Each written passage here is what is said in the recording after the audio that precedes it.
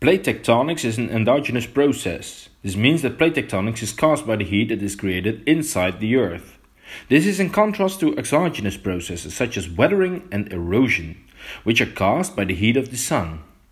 Due mainly to radioactive decay, the temperature in the interior of the Earth rises to around 6,000 degrees Celsius.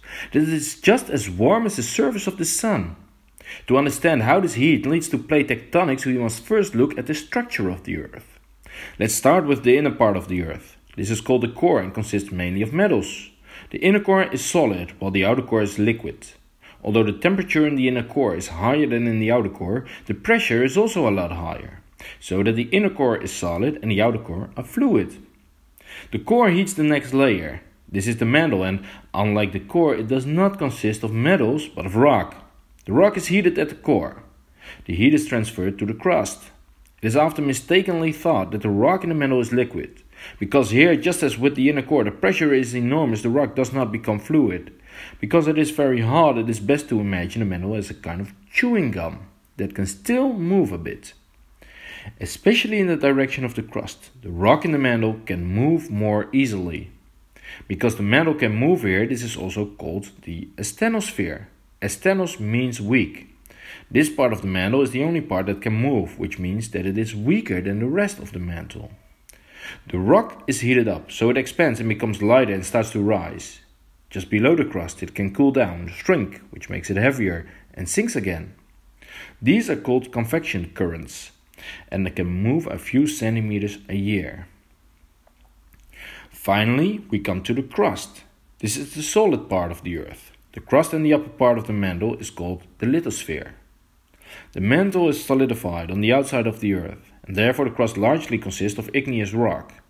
The crust is very thin compared to the whole Earth. There are two types of crust: oceanic crust and continental crust. Oceanic crust lies under the ocean and is 8 to 10 kilometers thick. Oceanic crust mainly consists of the heavier basalt. The continental crust consists of less heavy igneous rock, mainly granite. The continental crust can become much thicker than the oceanic crust. The crust floats, as it were, on the deformable asthenosphere, just like an ice cube. The larger the ice cube, the more ice there is also underwater. And the same applies to the crust. The higher the Earth's crust, the larger the part of the crust that's in the asthenosphere. As a result, the continental crust can up to be 80 kilometers thick under a mountain range. Parts of a continent where old rocks lie on the surface are called shields. This is often a somewhat flat area. Quite a lot is known about the inside of the Earth without anyone ever being there. That we already know so much is due to earthquakes. After an earthquake, different waves are released that move through the Earth in a different manner. At the transition between the different parts, such as from the mantle to the core, such a shock wave gets a deviation. Compare this with the deviation of the light when you put your hand in the water. That can sometimes give a distorted picture. By comparing the arrival of the different waves at different places in the world, it is possible to calculate the approximate boundary between mantle and core.